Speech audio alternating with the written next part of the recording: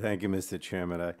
I'm not going to repeat what I said about Chair Kathy Rogers downstairs because I think most of you heard it already. But I have to say again that I'm not happy about her leaving, but I also know I can't do much about it.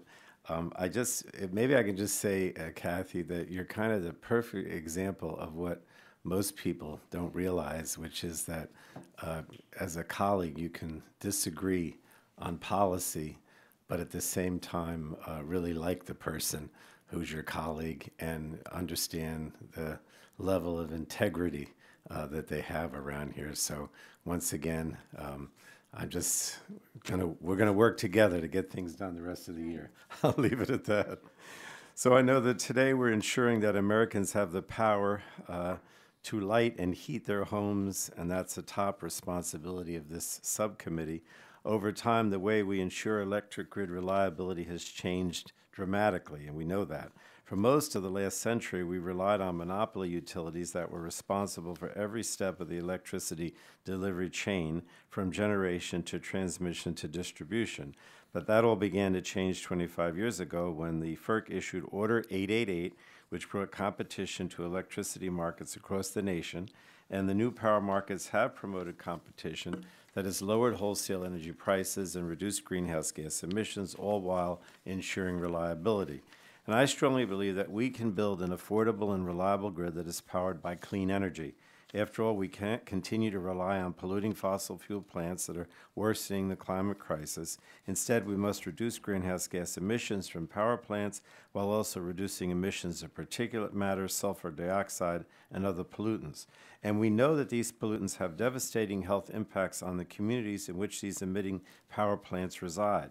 We simply can't allow these plants to continue emitting unabated when real technologies exist that offer a cost-effective solution.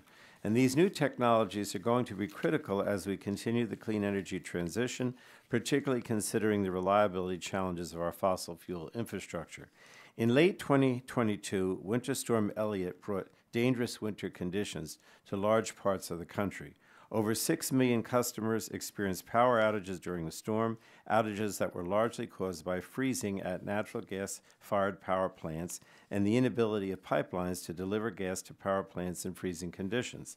After conducting a review of the outages that occurred in the Carolinas and Tennessee, FERC Chair Willie Phillips emphasized that Congress must fill the regulatory gaps that exist for gas reliability. In the wake of the Northeast blackouts in 2003, Congress amended the Federal Power Act to create mandatory reliability standards for electricity. However, even though many electric systems base their reliability on the operation of the gas production, transmission, and generation, there is no mandatory reliability requirements for the gas system.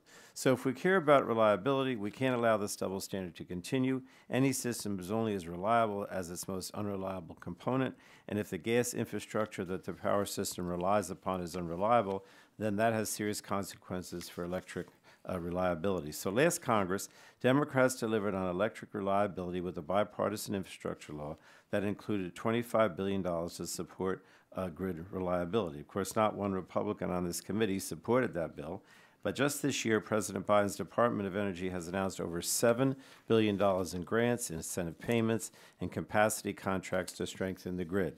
This level of investment in our nation's electric infrastructure has not been seen since the days of rural electrification as part of the New Deal, and these investments will greatly enhance electric reliability throughout the nation.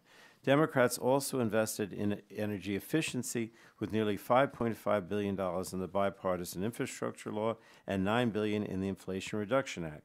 And I'm sure all witnesses today know the cheapest megawatt is the one that you never have to use, and energy efficiency programs represent a huge potential source of reliability, especially as electrification rates increase due to consumer preferences. So finally, resilience and reliability upgrades to the grid can be transformative and cost-effective.